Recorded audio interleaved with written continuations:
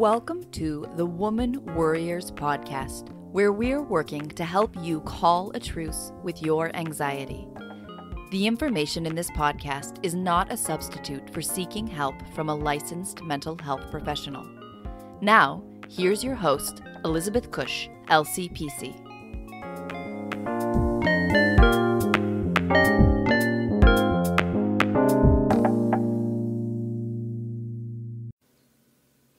Welcome back to the Woman Worriers podcast.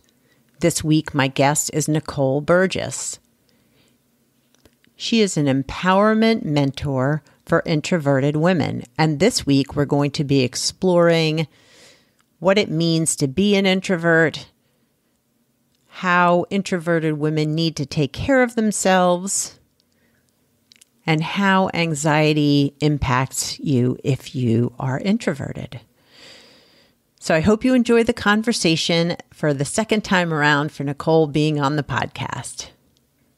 Thanks for tuning in and listening. This week's episode is sponsored by Progression Counseling, providing Maryland residents with individual, group, and online counseling for the overstressed, overwhelmed, and overanxious. Find out more at progressioncounseling.com. Hey, Nicole, welcome back to the Woman Worriers podcast. Thank you so much for having me back, Elizabeth. I'm excited about our conversation today. Me too. So Nicole was a guest very early on in my podcasting venture, and we talked about women and daughters and anxiety. But today we're going to do something different, and I'm actually kind of excited because as we just said a few minutes ago before we began recording, is that there is this myth that if you're anxious, that means you're introverted, and that's really not true. So we're going to be talking about what it means to be an introverted woman and how you can take care of yourself. So Nicole, could you talk to us a little bit about you and your business? Yeah. So my so-called title that I put out there is, the Introvert Empowerment Mentor. And really what that is my mission is to empower women in standing in their own truth and finding their own wisdom and leading their life that through their strengths and that wisdom. And the majority of my clientele are introverted women. And oftentimes what I hear, like what we're going to talk about is, oh, I'm an introvert, so that means I'm really shy and I'm anxious. And those are two separate things. Introversion is nothing more than where do you get your energy from, right? And for most of us introverts, it's needing some downtime, some quiet time. But we also really enjoy deep conversations with other people. So sometimes it can look like being an extrovert, but ultimately then we need to kind of take a step back and go read or go walk in nature, but have some of that quiet time. And it has nothing to do with being shy or socially anxious or anything like that. And I think you identify yourself as an introvert. Is that correct? Absolutely. Yes. For the Myers-Briggs folks out there, I'm an INFJ.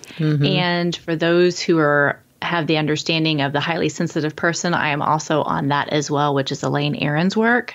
So both of those, the NF and the HSP piece of those identifiers is more of that sensitivity and more of the intuitive and the feeling piece of it. Yeah. We had, I had April Snow on the podcast talking about highly sensitive people and introversion. And so like, when did you recognize that maybe you were introverted? It was more when I was in my early 20s and I was in college. My major was in accounting, yet my minor in that was in psychology. And there was, I can't remember which class I was in, but we were talking about that. And that's really when I'm like, oh, yeah, that's totally me. Because I love just having more of that quiet time, being able to read. And I see that really with my parents and my brother as well. There's a lot of introversion within the family, not a lot of extroversion. We're like, ooh, we've got to be in a lot of social functions and going out and doing things all the time. And that's where we get our energy. It's like, no, the quiet is good. Yeah. And how, I mean, it makes sense to me that being an introvert, it's you're able to mentor other introverted women because you get it and you understand what you need to thrive. But how has being an introvert sort of impacted you, your business, your life? Yeah. So here in the US, from my perspective, I think we do a lot of pushing people to be something that they're not. There's a lot of reinforcement for the hustle to be more extroverted. And what happens is there's a disconnect. And I have totally gotten caught up in that myself at different times through growing my business and just being in the world, right? And I know when I work with clients for women, it's really helping them understand that there's a lot of strength being an introvert. And depending on those other 3 letters that go along after that, also impacts what their strengths are versus trying to be somebody that they're not, or trying to fit into, I say, like, you're trying to fit into the circle when you're actually star-shaped. And it's being able to say, it's okay for me to be the shape that I am, to be who I am. And I can really have a very joyful and thriving life because I'm no longer trying to not be something I don't need to be. If that makes sense. It does. It makes so much sense. And I would guess that when maybe if you're not recognizing yourself as introverted and you're pushing yourself maybe to do more or put yourself out there in ways, or, not giving yourself the space to sort of regenerate your energy, that could create a little anxiety. Oh, absolutely. Because then that thought process becomes, oh, there must be something wrong with me. I'm not keeping up with so-and-so. Then you get into the comparison. And oftentimes what I hear is, well, I'm really shy. Well, that's social anxiety. Because part of the social anxiety criteria is you're afraid of being judged or criticized by people. The reality is you don't have any control over anybody else but yourself. Yeah. So when I call it the fear gremlins, when they get up in your ear and they're talking to you like, well, you need to do more, you're not doing enough, you're not doing it that good, perfectly, whatever, that's when you're starting to no longer pay attention to, well, wait a minute, am I really in my own flow? Am I in that, listening to my body, listening to my inner wisdom to help slow things down? And that's the thing. When we slow things down, you actually become more productive. Yeah. Yeah. I totally get that. Yeah. And I think that's the biggest challenge is when we start, whether you call it the inner critic, the saboteur, the gremlins, whatever it may be, it is so much about, okay, what do I need right now to calm myself down? What do I need to do to be able to stay in touch with where I'm at? And then when that anxiety goes down, it's like, okay, now let me take that step forward. And it's almost as if you're giving yourself permission to just be who you are and go from there instead of trying to meet all these external expectations. Right. And I know you talk on your show as well, the self-care piece, right? Where women, we in general, especially moms, there is so much of that pressure to be the superwoman, to be everything and anything. And that in and of itself is a big clash. When you add being an introvert on top of that, then it's more like, oh my gosh, I'm definitely not doing enough, or those are some of the messages that happen. And it's also saying, first and foremost, I'm a woman, and it's okay for me to take breaks. It's okay for me to tell my family, hey, I need about 30 minutes of quiet. And then when you rejuvenate, then you have the ability to be more present with everybody versus irritable and, frustrated because there's so much noise going on. If you give me a second, I'm sorry, I'm sounding like I'm all over, but my dog has decided to be scratchy and everything else. I'm going to go put him in the back room really quick. Okay, perfect. So, Nicole, you're mentioning that, giving yourself permission to take care of yourself when you're an introvert is really important. And I would like you to sort of expand on what self-care might look like for someone who, a woman who is introverted. So it can look all different ways for women, as we know. And I think part of that is getting curious, like what truly does restore your batteries? What lights you up where you're like, oh my gosh, when I do this activity, I feel more connected to myself. So I know for many introverted women, it's reading. Mm-hmm. I also know taking a walk in nature can be really restorative as well. Yeah. And if you have little ones, role modeling that self-care or quiet time is also a way to help teach them some self-soothing and calming ways to do things too. Meditation is one of my go-tos for the restoration as well, where I can just truly get quiet and listen to my intuition that comes up or connecting with source. And it just gets my day going. Yeah, me too. Me too. I am a huge advocate of meditation. Mm-hmm. Yeah. Well, and you know, what's interesting to me, just as you said, getting your day going and starting your day, I think that meditation can really help with just setting the tone of your day. You know, if you begin with that quiet time.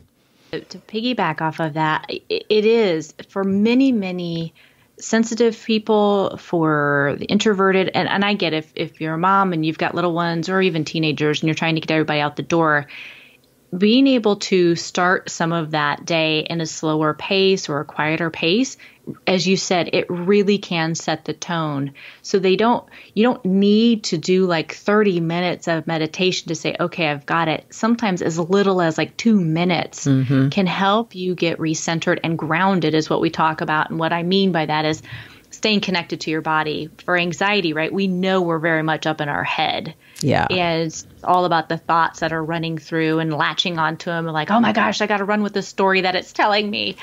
And when you're grounded, you're more tapped into your body and you're paying attention to your breath and knowing it's like, okay, this is just a moment in time. And maybe I'm riding the wave of anxiety that it doesn't need to run me the whole day. Yeah. Yeah. And I can notice it, but not latch onto it, as you said, not saying like, this is going to be how my day goes. Yeah. And I was looking over your website, and when I listened to your podcast, The Soul-Filled Sisterhood, which is really awesome and amazing, you mention talking about growing up as a good girl and how you transition that into adulthood and what that looks like. So is there a connection between the good girl and being an introvert and anxiety potentially? Yeah, I think there's more of a connection with the good girl. When I talk about that with women, it's growing up where you are trying to get your parents' approval on things, and then you continue to do that when you're an adult. Mm-hmm. Getting other people, trying to be the people pleaser. You know, some people refer to it as nice girl versus good girl. Mm-hmm. So whatever title you give it, when you aren't, again, true to yourself, it does create anxiety. And it doesn't matter whether you're an introvert or you're an extrovert. It's more of, am I staying and doing this out of obligation versus speaking my truth, standing up for myself, setting boundaries that I need to be set? And when we don't do that, and what typically I see within clientele, it's still behaving as if you're an adolescent. Like, oh, I've got to get the good grades because my mom and dad's love for me was very conditional. It's, you know, you're still living that way as an adult. And it's like, no, you're now an adult. And so it's literally growing up and being you. You're the one who is responsible for your life. You have the ability to make these choices. You're no longer under your parents' roof or living underneath their so-called rules. It's being your full adult self. Mm.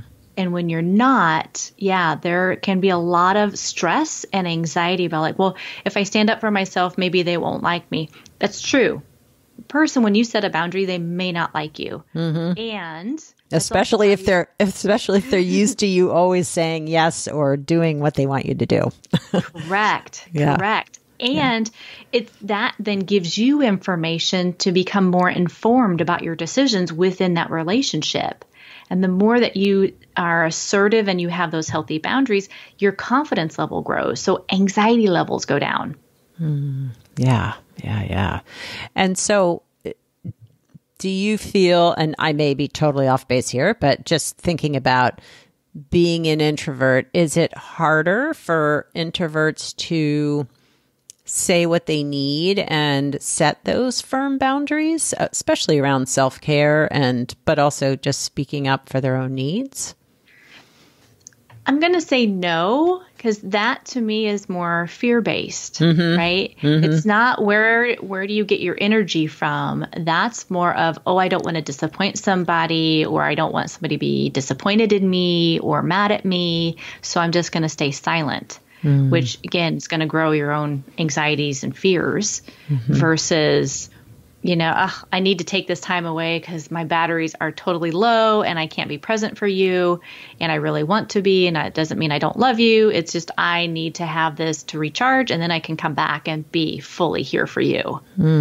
But maybe here I'm going to jump to conclusions or whatever assumptions that maybe if you were a child who was an introvert and weren't given the time to recharge and reset, or weren't validated in those needs, then maybe, you would then have some hesitation around speaking up for yourself. Yes. And I was shaking my head yes the whole time. It's like, yeah. Because there again, I'm telling you who you are. Yes. Versus honoring who you are. And that is where that fear stuff begins to build, right? If the parent is not tuned into the girl, right, the daughter, then I'm going to begin to grow up like I need to behave this certain way in order to feel love and to feel safe and, whatever.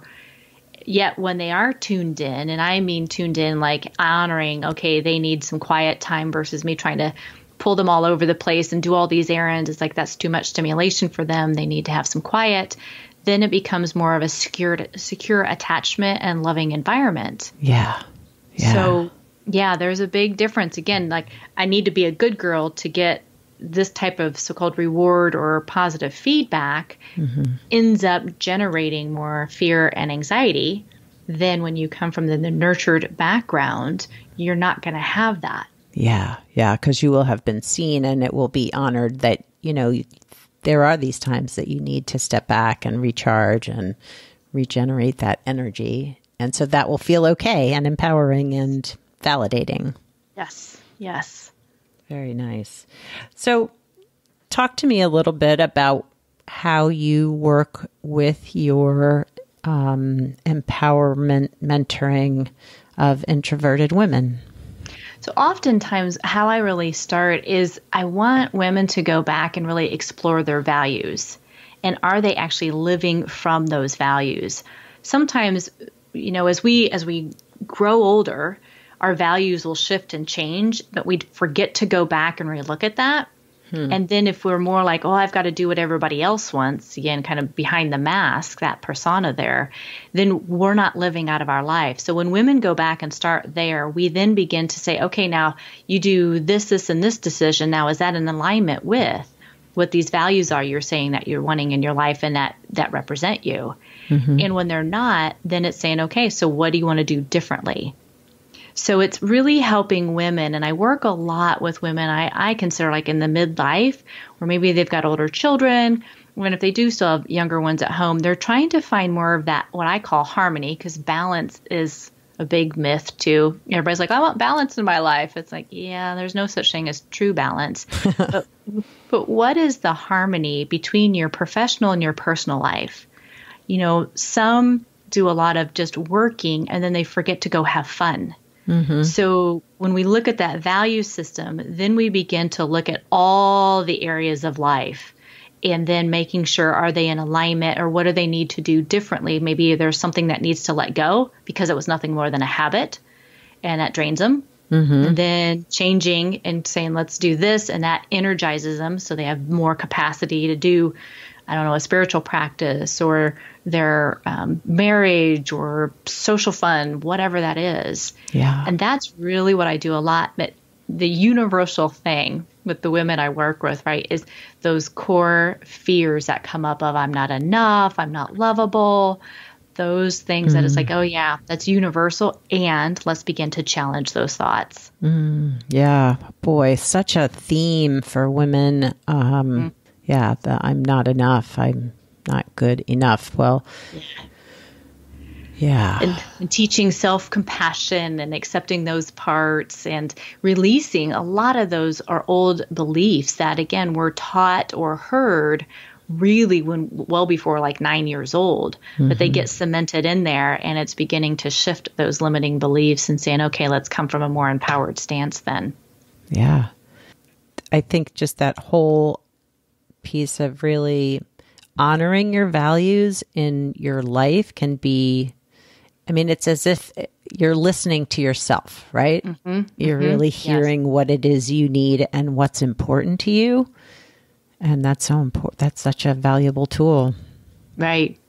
It is. And it's funny, you know, I have my values. They're stuck on an index card and they're up on my wall. So when I am working and it's like, oh, do I want to do this, you know, task, you know, or be on, maybe it's a podcast, right? Or write this up or do this. Is that in alignment with me growing? Is it creative? Is it adventurous? You know, those are the things. And does it connect me to other people? So those are part of my value systems. And if it doesn't meet those criteria, then it's a no. And I move on. Nice. Very, very nice. I love that idea of having that right there so it reminds you of what you want to connect to. That's awesome. Yeah. So introversion isn't anxiety, and it's you can be an anxious introvert, but they're not the same thing. Correct. Yeah, yeah. And I just want to say I appreciate your sort of clarifying that, but also just honoring that as introverts, like this isn't like a negative thing. This is just part of who you are. And I think that, I mean, you just hit it right there, Elizabeth. So many times when I'm talking with women, it's like, oh, I thought that was a bad thing, that I was more quiet, or that when I enter a social situation that I stand and I observe, and I'm like, well, that's normal for many introverts. It's like you kind of assess the situation and who is there, and all that stimulation that is coming in, you gotta like, okay, let me reorient myself, and then you begin to engage. That's normal. That's not like, wow, there must be absolutely something wrong with you. It's like, no, those are your strengths because you can do that. Yeah. Just stepping back and evaluating and figuring out where you want to put your energy. Yes. In a place that maybe feels overwhelming initially. Yes. Yeah. Yeah. Oh, Nicole, thank you so much for sharing all of this information about introverts. And I think that, well, for men and women who are introverted, it's empowering just to normalize the experience and validate that that's just where they are and who they are. Yeah. And I would really encourage, if people aren't sure, you know, if they're introverted or extroverted or not, there's a lot of great like free tests that are, you know, online. They can Google that and the Myers-Briggs stuff and just get an idea of where they are and then read more about it. Because when you understand more of like, oh, it's more of my personality. And Ray Lincoln, he's another one where I had interviewed another guest that she studied under him, and that's more inner kinetics, and that's more of temperaments. So he explains things slightly different than the Myers-Briggs regarding personalities. And there's a ton of great information on that. And it really can help parents also understand their children more. And that's really where it came from, to understand his children. And he's helped so many parents with that as well. Well, and I think that's the core of being comfortable in your introversion is if it starts off that way.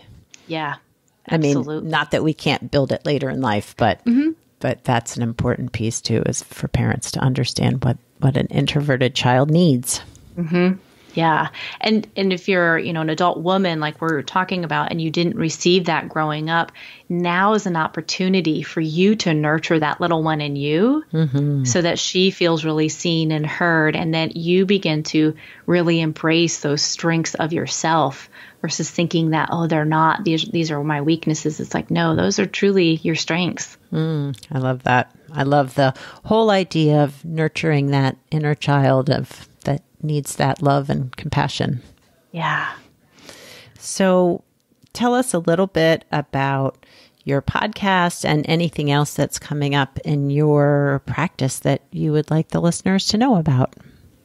So my podcast, as you mentioned before, it's a soul-filled sisterhood, and most of the guests that I interview are introverts. Now, I have a few they're like more extroverted or ambiverts, but it's more about how they've worked through that, or even noticed how some of that has changed over the years as they've gotten older. And so I have just a wide variety of topics that we talk about, from being an entrepreneur to being a parent to being a mamapreneur, all those fun things. And Nice. Oftentimes I'm interviewing people just because I'm curious about the topic. And so just like, oh, hopefully that will, somebody will like that. Yeah. I think that's the best part about having a podcast is you can do it the way you want to. Yeah, exactly. And if anybody is interested in actually watching the webinar that I've done, or I call it kind of the workshop about the good girl meets the spiritually awakened woman, they can go out to NicoleBurgessCoaching.com/good girl workshop, and they can sign up, and then they can watch that if they would like to. Awesome. Very cool. Well, thank you. Are there any tips or anything that last things you would like to share here on the podcast? Yeah, I think if women are really interested in understanding introversion a little more, many people I know have heard of Susan Cain's book, Quiet. There is another book, I want to say it's The Power of the Introvert, and it's by Dr. Lori, and I'm going to blank on her last name. I think it's Hoge. I'll look it up and add it in the show notes. Yeah, but I love that book, and I recommend The Power of the Introvert to many, many clients. And when they do, they're like, oh my gosh, she's talking to me. Oh, that's so great. Yeah. So again, just beginning to understand more of those characteristics and qualities, and knowing that you're okay. Yeah. Okay. And quote unquote normal. Yes. Yes, exactly. Although I hate that word, but whatever. I do too. Oh, well, thanks again for being on the podcast. I really appreciate your coming back and sharing yourself, but also your knowledge about introverted women and how we can help support them. Well, thank you so much for having me on, Elizabeth. I just appreciate, all the work that you are doing to help raise the awareness about anxiety and truly how to manage it. And just, the topics, and just helping people that are truly around the world where they have access to the information. So thank you again for having me on. No worries. I hope you'll come back again in the future. Thank you. All right. Thanks. I hope you enjoyed my conversation with Nicole Burgess. She is a wealth of information about being an introverted woman, how to take care of yourself if you are. And I really appreciated her insight on really empowering introversion as a character, as a part of you, as just who you are, instead of as a negative component of yourself, that this is just something that is within some of us, just like being an extrovert is just who you are, but to value that so that you can take care of yourself and restore your energy as an introvert. So I hope you enjoyed the conversation. Again, thank you to subscribers and listeners. I appreciate your support, your loyalty, your showing up each week. I will see you next week on the Woman Worriers podcast. Ciao for now from this Woman Worrier.